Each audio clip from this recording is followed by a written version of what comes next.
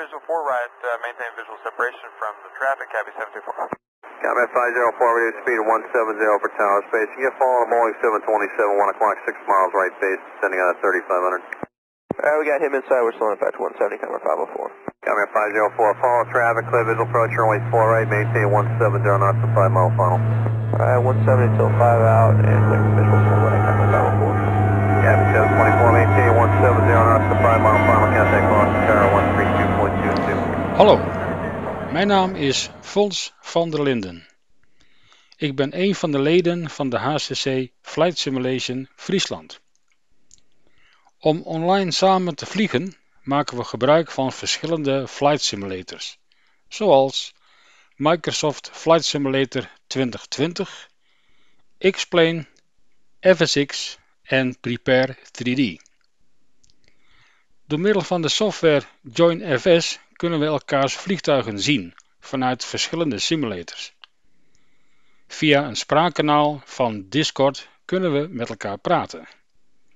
En met LittleNavMap maken we dan een vliegplan die we op een avond gezamenlijk online vliegen. In onze club vliegen we online zowel IFR, Instrument Flight Rules, met bijvoorbeeld een Boeing of een Airbus, en VFR, Visual Flight Rules, met bijvoorbeeld een Beechcraft Baron, maar dus meestal VFR. Laten we eens kijken hoe dat er in de praktijk uitziet. Nou, dit is dus mijn simpit, mijn computer cockpit simulator.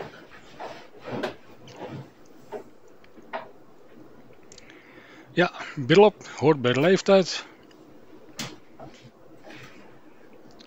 En een headset waarbij ik alleen maar kan luisteren aan één oor, wat ik wel zo makkelijk vind.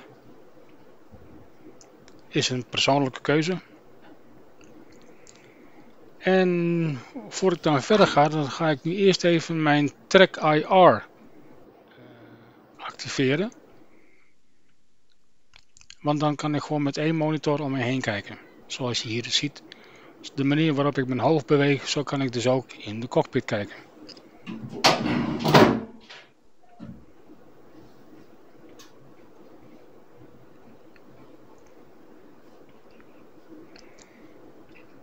Nou, dan gaan we de kist maar eens opstarten.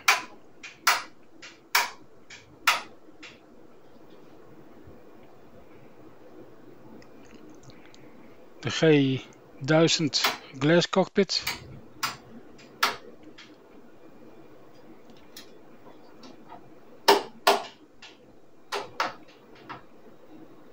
Zo leuk dat deze opties allemaal op de yoke is ingebouwd.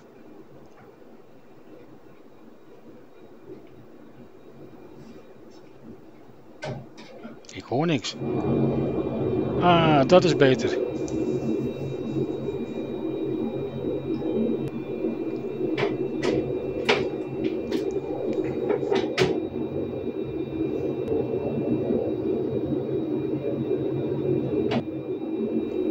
Eerst maar even mijn kist op de juiste plek brengen. En dan gaan we even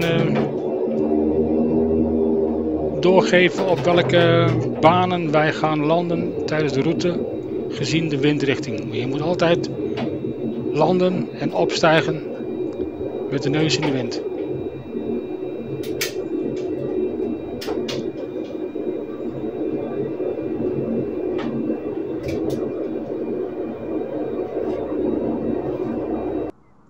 Dus vanavond 5 mensen.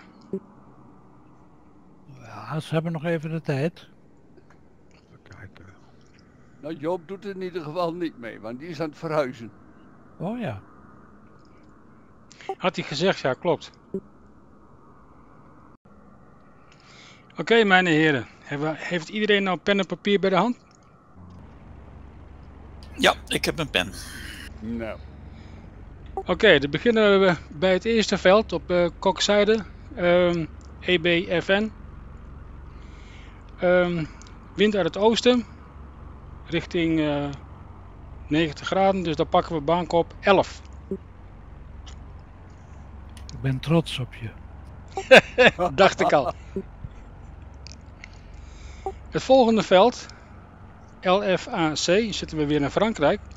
Baankop 06, zuidoostelijke wind.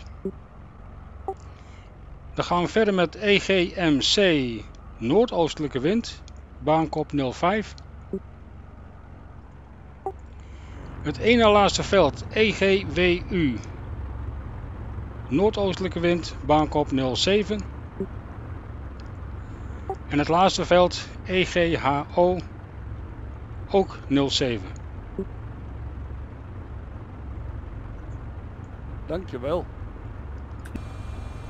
Ja, ik zie nog steeds niemand. Ik heb even opnieuw opgestart, maar dat helpt blijkbaar niet. Een goedenavond.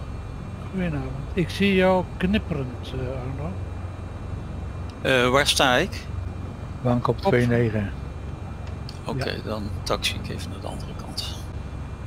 Ja, Dag maar Paul. Dag Paul. we, we wachten even op 7 uur, hè, Harm? Ja. Even kijken op je flikken van Fons.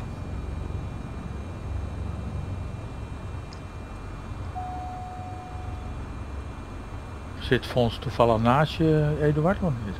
Ja, ik kijk mee. Ja, hij kijkt mee, maar ik bedoel, hij kan jou niet raken. Net niet. Dan maakt dat niks uit. Oké. TOS system test. Okay.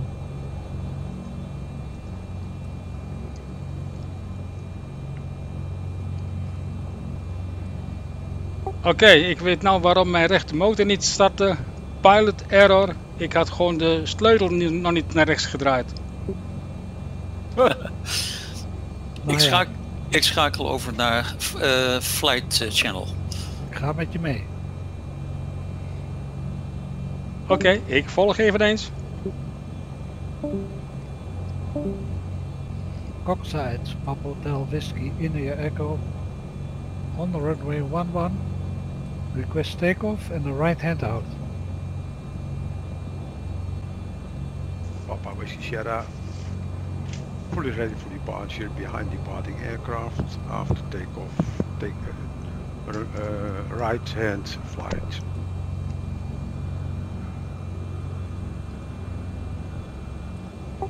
Coxside Tower.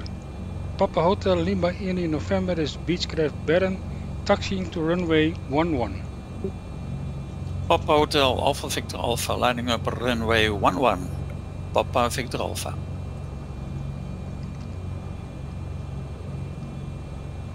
Cockside, Papa Hotel Foxtrot Lima Oscar, Beach Baron 58, lining up behind Papa Hotel Alpha Victor Alpha. Papa Whiskey Sierra Airborne. Papa Victor Alpha, ready for departure. Papa Victor Alpha.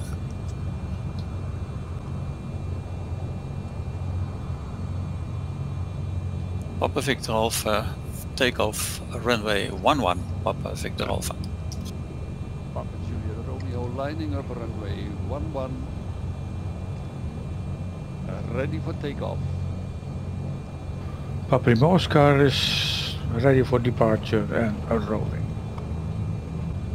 Papa Lima Oscar airborne.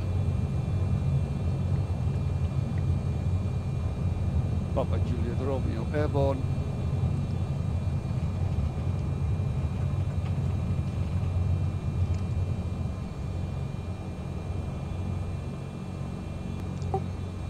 Coxside, Papa Hotel Lima India November is holding short at runway 11, ready for departure.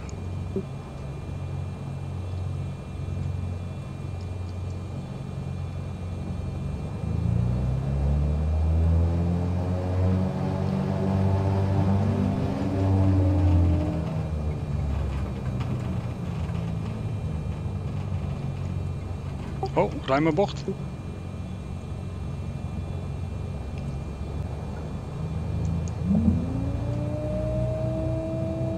Je moet naar links, Harm. Ik zit even te kijken. Dit werkt anders dan een Boeing 737, realiseer ik mij. Maar, Ja, dat is toch een hele verdienste. Ja, nou ja, ik weet het niet. Ik zit even te kijken. Ik heb een toestandje heb ik, maar het is even zoeken. Ik ben blij dat je er bent en dat je er gewoon aan het vliegen bent, toch?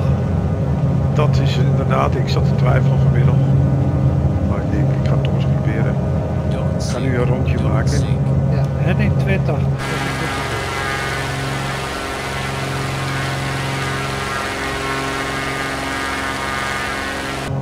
Wie vliegt momenteel voor? Ikke. Oké, dan probeer ik bij je te komen. Ik vlieg nu nog 130. Ik ga naar 150, 160. En dan ga ik zakken naar 1500. Monument, ik kom bij je. Even een vraag wat ik nog niet had gesteld. We zitten toch wel in HCC Fryslan? Correct. Oké. We zagen met elkaar.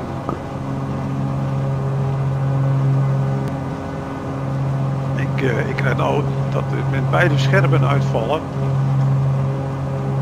van een G1000. Maar ik heb geen idee waarom. Hij vliegt gewoon door, de motoren lopen wel.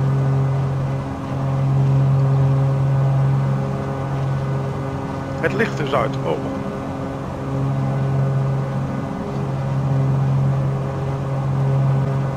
Wat, bij jou thuis of in je cockpit? Nee, mijn cockpit, gelukkig bij me thuis niet. Heb je avionic aanstaan?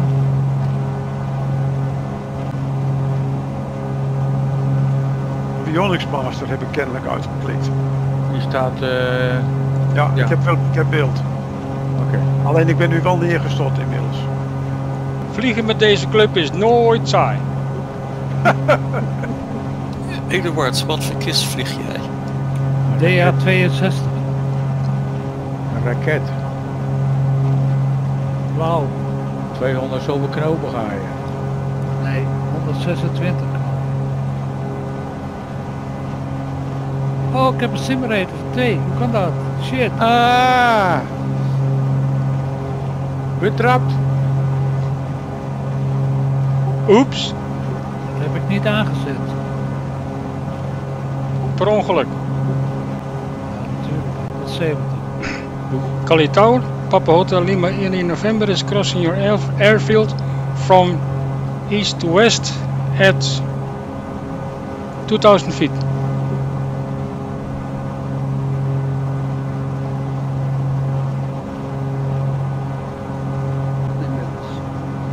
Mooi.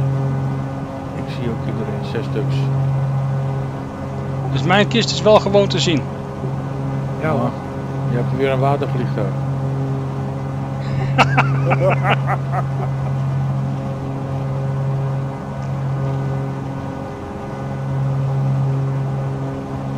Ons zit op 1500 voet.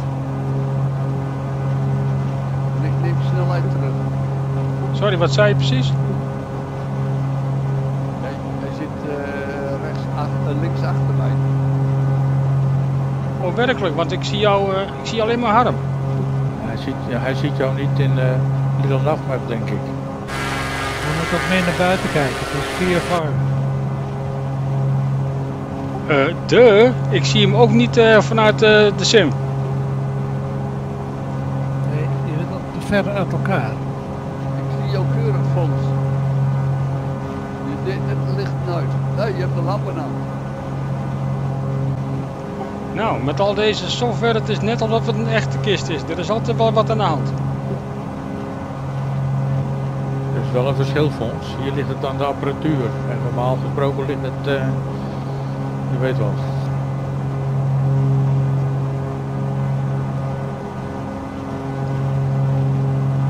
Nou Paul, ik neem aan dat in die kisten waarin jij vloog ook wel eens af en toe een instrument of een onderdeel even niet 100% werkte.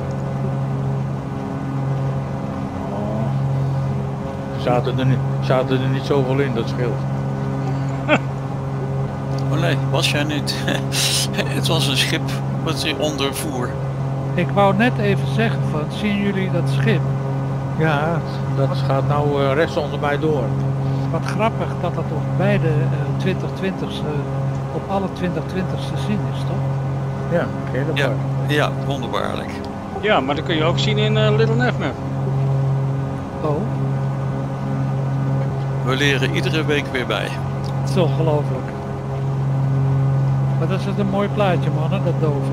Jazeker. Ik ga van A naar B, of naar D eigenlijk van Dover.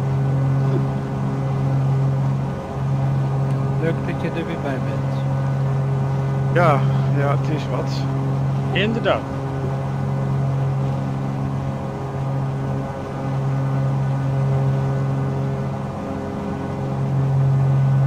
Dus namens onze club, Harm, welkom back. Dankjewel, Frans.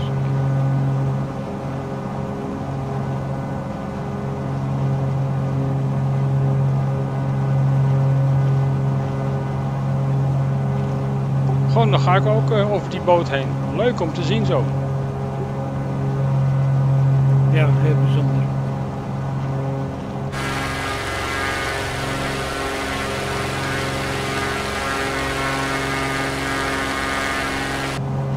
Nou, Eduard, over dat formatievliegen vanavond, ik weet niet of dat nog gaat lukken, want ik zie je nog steeds niet. Nou ja, dan gaan we gewoon vliegen met commentaar. Wat nodig is als jij nou weer tegen die toren aanvliegt. Alweer? Komt toch helemaal goed, joh.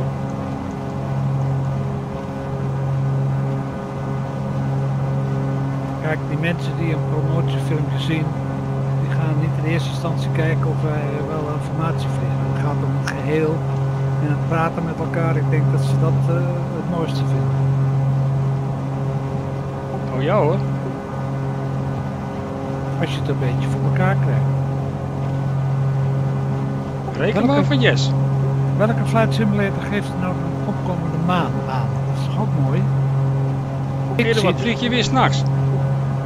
Nee hoor, ik heb de maan gewoon op 10 uur. Oh, oké. Overigens, voor degenen die het vorige keer nog niet gezien hebben. We gaan over Canterbury heen. Daar staat een heel mooie kathedraal. Ik zie hem. Ook in de sim is die heel goed te zien.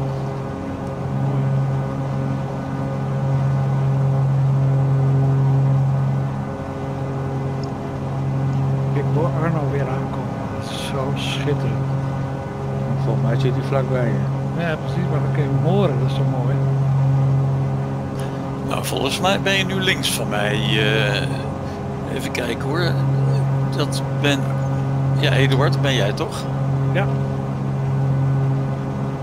Ik zie je met de drone aankomen aan mijn rechterkant. Oké, nou, gaat mooi. Ja, dat is schitterend. Jij zit in 2 vliegtuigen tegelijkertijd. Ja, jij ook. Een rode en een blauwe. We moeten toch eens met Rio praten, dat we dat een beetje synchroniseren. Tot de volgende bijeenkomst. Dus wij vliegen nou allemaal in 2020 met dubbeldekkers. Geen dubbeldekkers, wel dubbel aircraft. Dat bedoel ik, ja.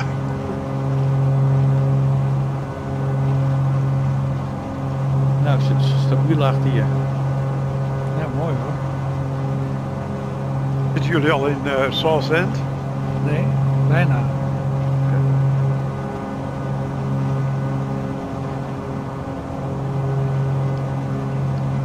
6 mijl vandaan. Harm, Ja. je weet dat we dus deze trip nog voor de tweede keer vliegen, maar had jij dan de eerste keer niet meegevlogen dan? Nee. Oh, dus dat komt voor jou wel goed uit dat we dit opnieuw doen. Voor mij is het prima, Fons. Absoluut. Ik heb, het is de eerste keer sinds maanden dat ik die Diamond 62 voor mijn neus heb. Ik denk dat ik sinds mei, misschien wel langer, heb ik niet met dit spul gevlogen. Ja, oké. Oké, Fons, situational awareness, je vliegt te laag.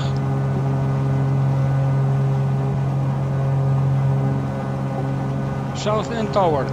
Papa Hotel Lima India November is crossing your airfield from southeast to the west at 1000 feet.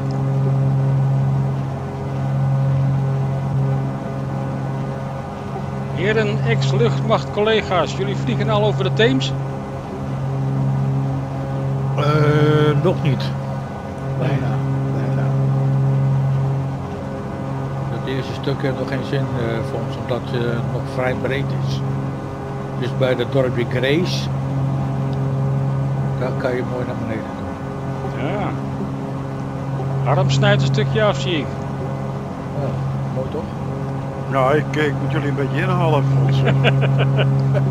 ik zie dat jij bent South End al gepasseerd. Ik heb jullie inmiddels weer allemaal in beeld.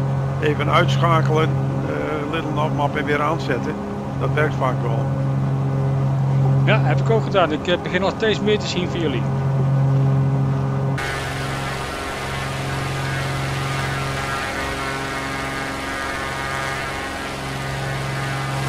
Of is dat Canterbury, Paul? Dat eerste dorpje waar met die kathedraal overheen vloog. Dus na Dover ging je recht over de Canterbury heen. Het ligt achter mij dus. Ja. Krijgen we nou St. Paul's of wat krijgen we nu? De Tower? Begin van de Theems. Hoe hard vliegen jullie nu over de Theems? 170. 150. Oké, dan kan ik tenminste een beetje inlopen, want ik zit op 180. Ik wil even een kleine poging wagen om te gaan formatie vliegen over de Theems.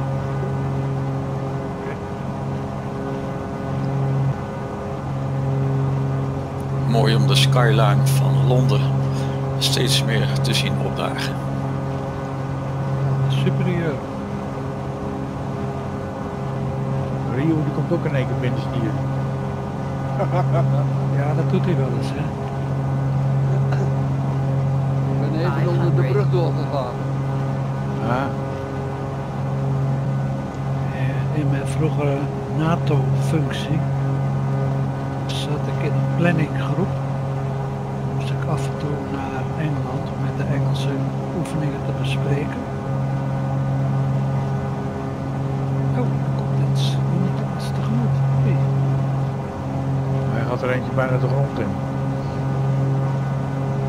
En dan verbleef ik altijd in de Complete Angler. Dat is een heel luxe ouderwets hotel aan de Theems. Bij een soort watervalletje. En die heb ik bij de vorige keer dat we gingen vliegen, heb ik die ook gevonden. Een beetje primitief. Maar het was er wel. En ook zodanig op MS-20 en op de kaart ook genoemd. Complete Angler. Oké. Een heel beroemd hotel.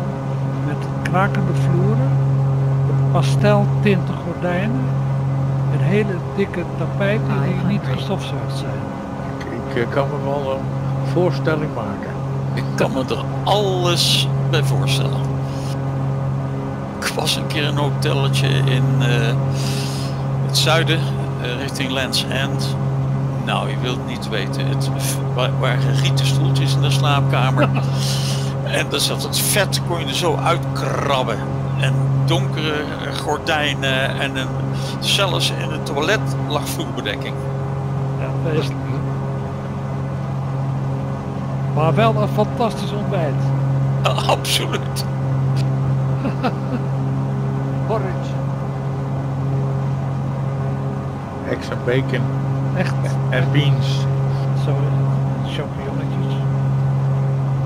Sausage. Worstje. En dan een hele dikke slaperige kop na de meeting om 10 uur.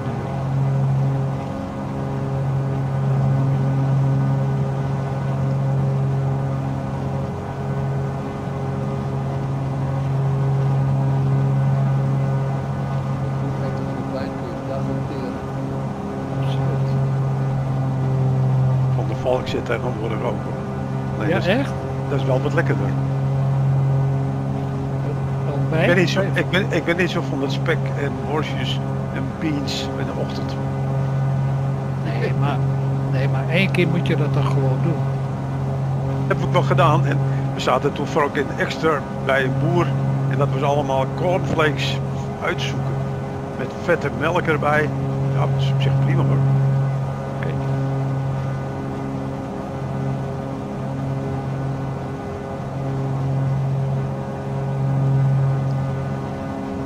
Vorige keer vond de simulator het heel moeilijk om alles weer te geven op tijd. Kijken hoe het nu gaat.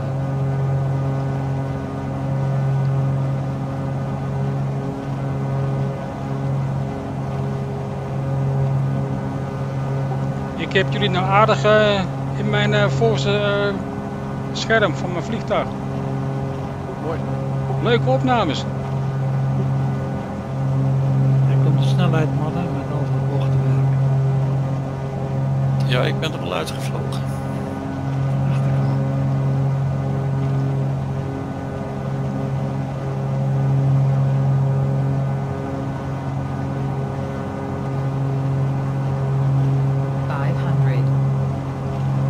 Wat is er gebeurd, Arno? Nou, ik vloog te snel en daarbij die scherpe bochten, dus de navigatie pakte het niet meer. Dus ik vloog letterlijk uit de bocht. Ik zag het. Ja, uniek mannen, uniek. 500.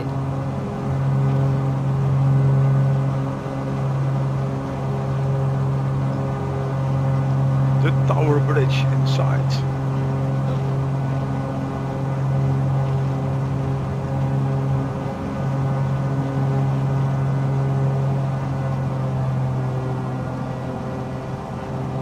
Ja, de 2020 kan het niet bijhouden.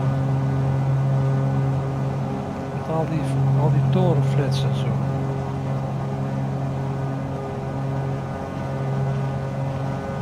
Je bent hoger van vliegen, hè?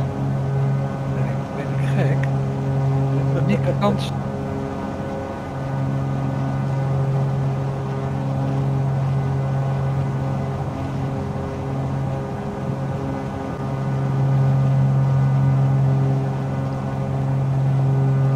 De Eye of London hebben we die al gehad. Ik heb het niet gezien, wel de dome. 500. Wat is dat vliegwiel? Ik heb hem al. Ik heb hem nu in beeld. Dat is voorbij het centrum. En de Big Ben heb ik in beeld. Oh, ik ben net onder de bridge doorgevlogen. Dan gaan ze jou wel zoeken direct. Ik geloof dat ik wat geraakt heb, maar ik hoorde wat gekrast. Ja, nee, dan komen ze je ophalen direct. En dan krijg je daar een kamer met ontbijt. En dan maar een maaltijd. Maar geen dikke maaltijd.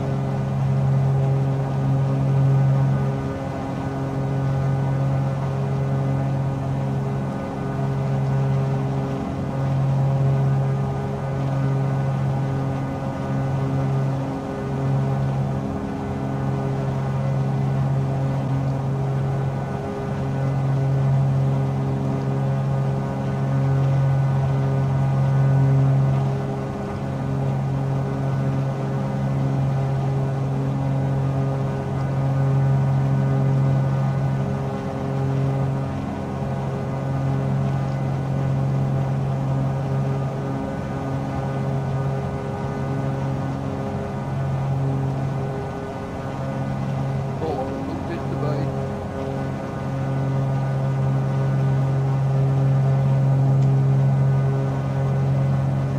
Ja, ik ga ook weer terug naar het vliegplan. Nou heren, dat was leuk fladderwerk. Heathrow Tower, Papa Hotel Whiskey India Echo. A DA62 from Holland. Request to pass your runway 50 feet from east to west. Not allowed. Okay. Northall Tower, Papa Hotel Alpha, Victor Alpha. Request entering you CTR from the southeast to the southwest. Northall Tower, Papa Hotel Alpha, Victor Alpha. Entering you CTR from the southeast at 1,500 feet.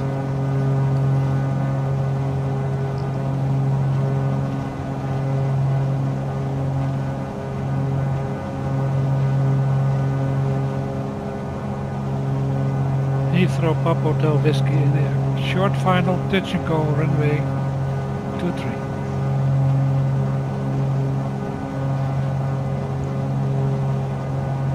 Tower, Papa Hotel Foster Lima Oscar. Request crossing your CTR from the east to the west at 1,500 feet. Papa Lima Oscar. Northall Tower, Papa Hotel Lima in November is crossing your airfield from east to west at 1,500 feet. Northman Tower, Papa Hotel Alpha, Victor Alpha. Crossing your field at 1,500 feet. Leaving the CTR to the west, Papa Victor Alpha. Paul, hoe hard ga jij nou? Ik zit op het ogenblik op 180. Kun je iets inhouden, kom ik even bij je.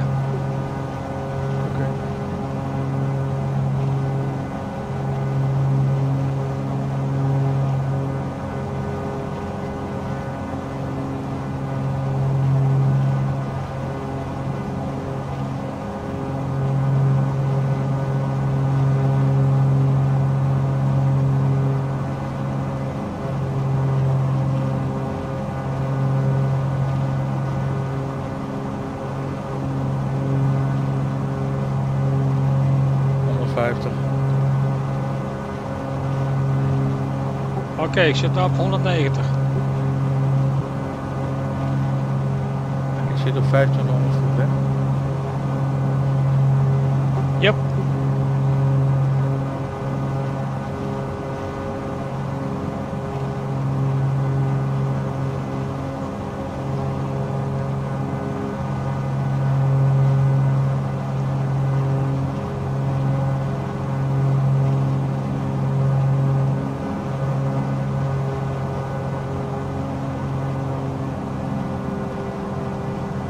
Aankomen, links achter mij. Inderdaad. Ik zie dat Anno en Eduard ook in de buurt zitten. Absoluut. Ja. Dan doen we nog even rustig aan, dan kijken of jullie er ook nog bij kunnen komen voordat we daar zijn. Oké, ik ga wat langzaam vliegen. Even kijken. Ik zit op 150, ik ben de voorste. Daar ga ik ook naar 150. Ik heb trouwens straight in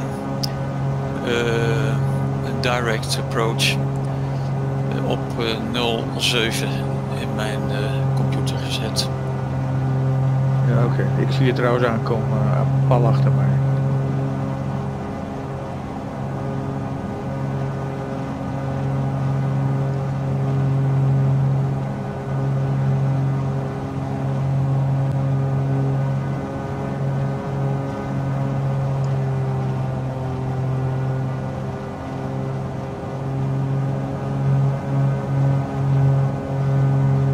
Twee vliegtuigen voor ons. Een DA-62 geloof ik en een watervliegtuig. Ja, zo, ik zie jou ook dubbel, ja.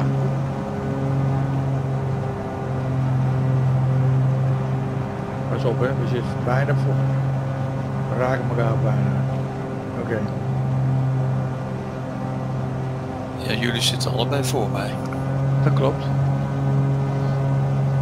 Diegene die zwabbert, dat is Fons. Fons, ik ben bijna bij je. Oké.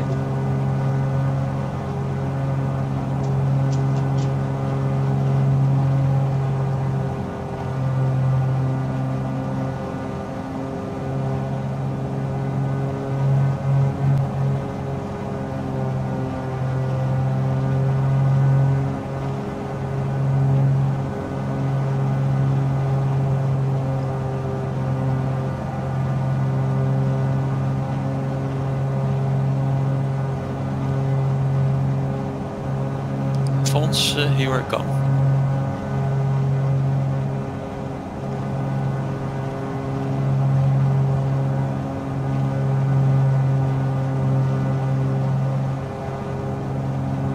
Ik zit schuin rechts achter je en nu ben ik naast je volgens mij.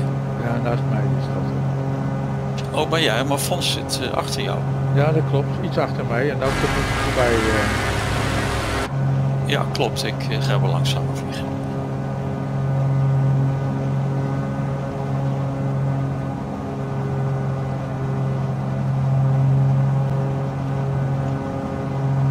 Ik zie Eduard ook aankomen. Ja, goed. Hij gaat ook naar de rechterkant van mij.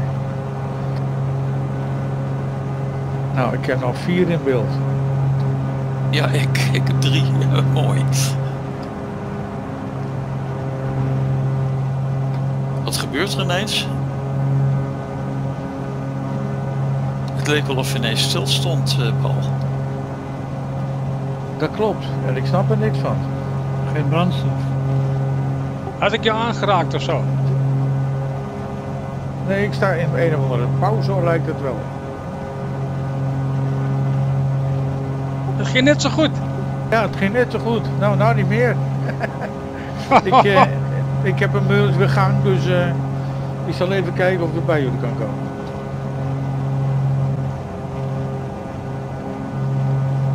Oké, ik ga terug naar 150. Even een tip voor de anderen. Als je dus bij iemand voor jou probeert te komen en je bent er vlakbij, dan is het een spelletje met throttle. En dus iedere keer als je te hard gaat, gas afnemen. En andersom. Het is dan wel een spelletje dat je ook continu met die throttle bezig bent om die snelheid gelijk te houden.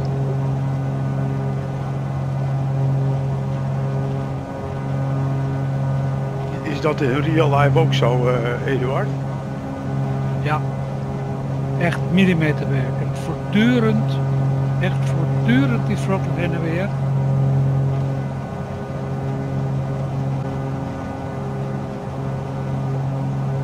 Ja, formatievliegen is werkelijk heel inspannend. Absoluut, ik zie het.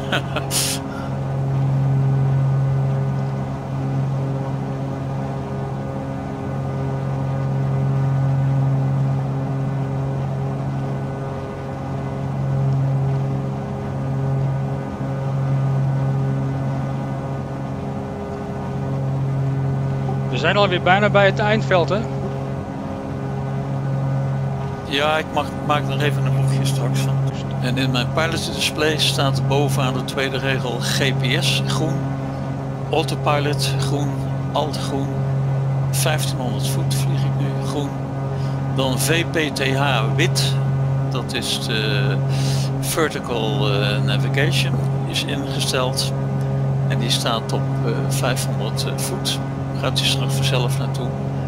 En glide path is nog wit, die zal straks ook groen worden. En links van de hoogtemeter staat de G van glide path en het jubeltje is nog wit. Dat zal straks ook van kleur veranderen. Dus ik hoef verder tot aan de threshold niets meer te doen. Arno, Ja, vlieg jij left-hand downwind dan om te landen? ik zal even kijken, moment. Nee, dat ben ik.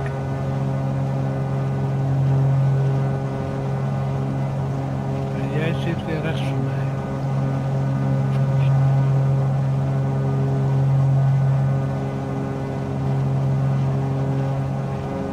Fons, ik ga straight in. Ik vlieg even over het veld. En dan maak ik een linkerbocht en dan kom ik weer voor de baan uit. Oké, nee, want ik ga bijna left-hand downwind voor 07.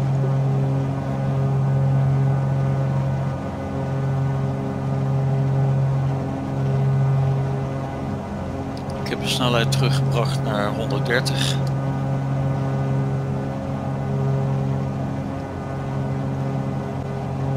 Captain Tower, Papa Whiskey, India, Echo. Report your left-hand base deck for the runway 07 for full stop.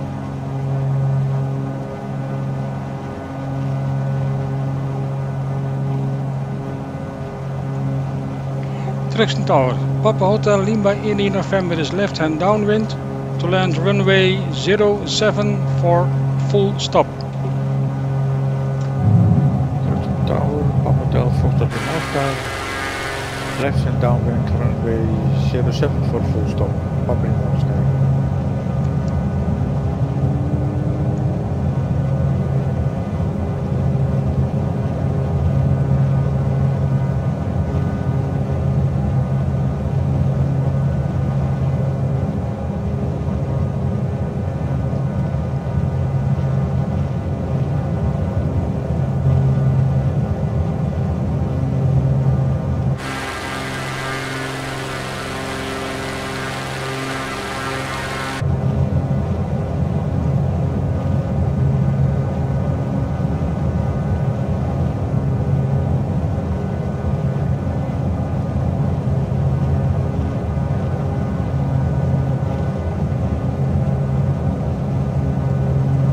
Truxton Tower, Papa India November on final, runway 07 full stop.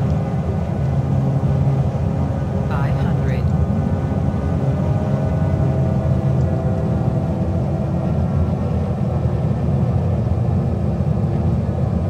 Now Papa Whiskey India Echo is following Fons.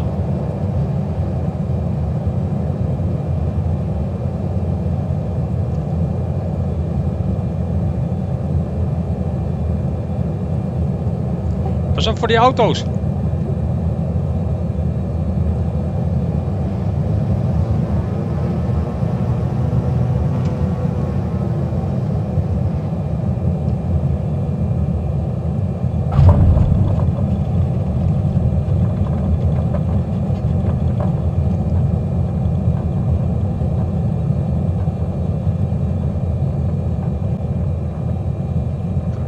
Tower, stop runway 07. Downwind.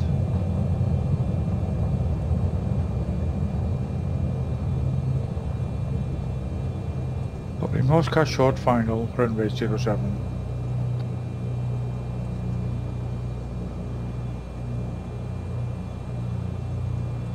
Whiskey India Echo runway vacated. Links voor de Papa Hotel bij Juliet Romeo.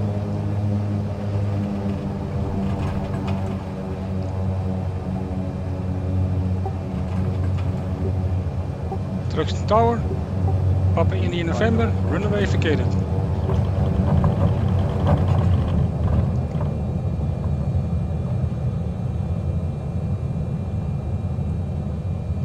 Papa in Oscar runway vacated.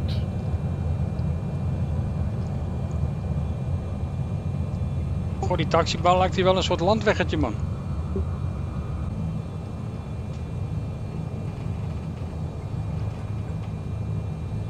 Papa Whiskey Sierra on final runway 07 Echo Golf Hotel Oscar.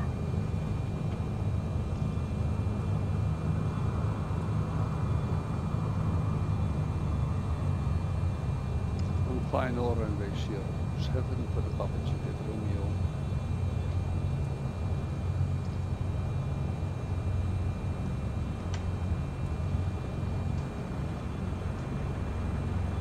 Zie je onder me doorgaan, Rio? Zit terug het daar in het vaarwater.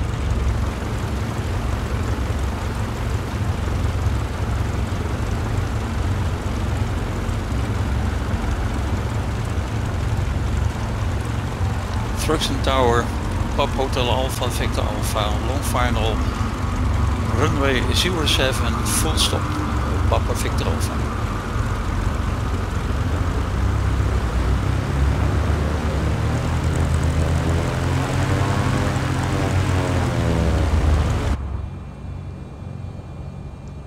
Ik zag je net over het veld heen vliegen, Arm. Rio die zat onder mij. En dat is toch, kom je zo raar neer als je daar bovenop klopt. Ik heb je niet gezien, Harm. Moet je onder mij doorgaan. Waar ga je heen, Paul? Eduard achterna. Goed idee, hier is de parkeerplaats. Oké, ik kom eraan.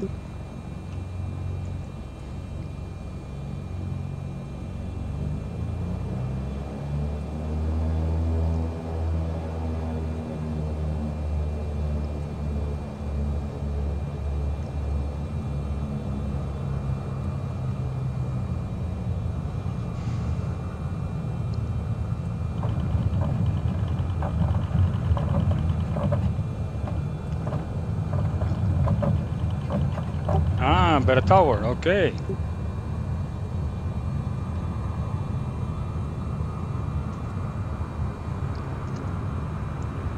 Heeft iemand nog een van die auto's geraakt tijdens het landen? Natuurlijk niet. Dom. Maar het is wel close, hè, jongens? Ja, Al die spannend. auto's, ja.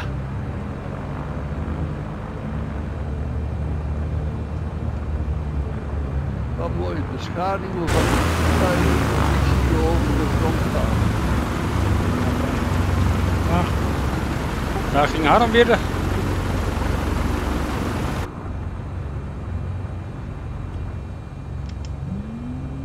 Eén stuitertje. nou zeg maar, stuiter. Oh, zag je dat? Ik zag het, ja. En ik zit met die Waar staan jullie?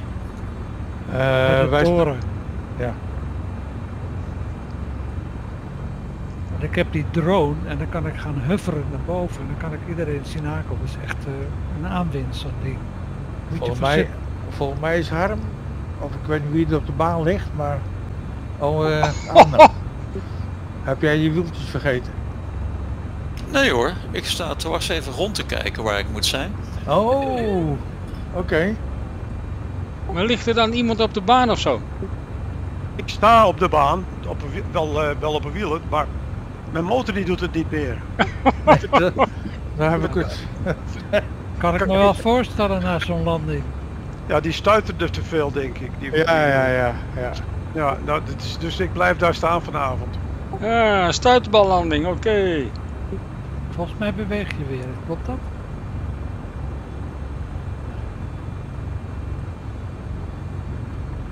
Nee, Harm staat nog stil. Nee, degene die beweegt, dat is Arno. Oh, je hebt ook een gebroken neuswiel, zie ik al. Ben je altijd zo grappig, Eduard? Meestal wel. Ik snap dat je het zegt.